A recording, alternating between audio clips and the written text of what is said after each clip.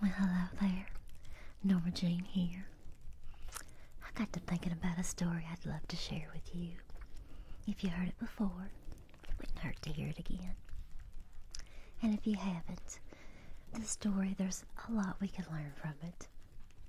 So here it goes. There was a man and his two children. They were riding on a bus. And the man, he kept looking out the window. He wasn't paying attention to his two bratty kids. And Lord, let me tell you, they were bratty. They were hitting each other. Daddy, she hit me. Daddy, he hit me first. You know the type.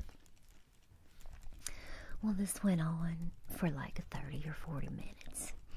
And the people on the bus, they're looking at each other, shaking their head, rolling their eyes, you know, just thinking, why isn't this man disciplining his kids? Gosh, they're acting so bratty, and he's just sitting there looking out the window, not a care in the world. So finally, this one man, you know, the type that looks down upon people and thinks he has the right to say anything, you know the type. Well, he pecks the dad on the shoulder, and he says, "Excuse me, sir, I shouldn't have to take you out of parents you killed children, but they're making this bus ride very unpleasant for all of us." And the dad, it's like he just snapped out of his world, the world he was in, and he said, oh my gosh, I'm so sorry.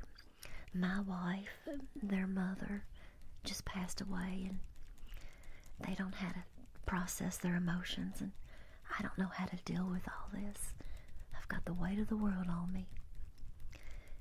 And within a second, everybody's perception of the father and those two bratty kids changed.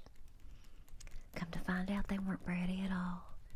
They just didn't know how to deal with what life had handed them.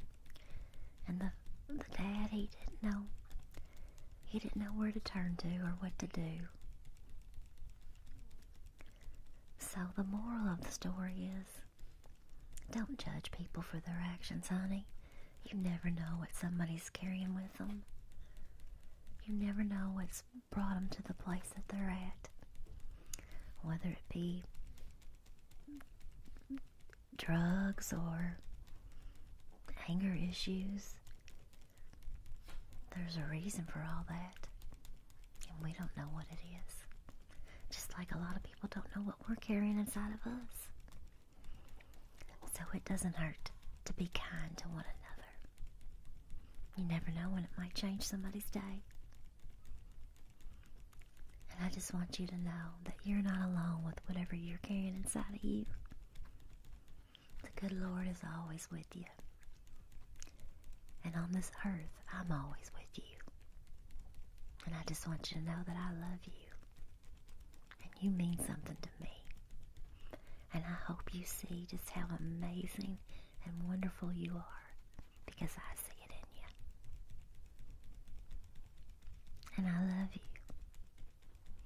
And if you ever get to feeling down, like I always say, just look up and know that you are very special.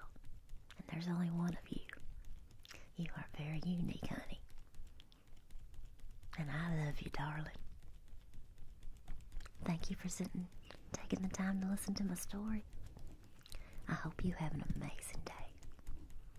And I hope you realize just how amazing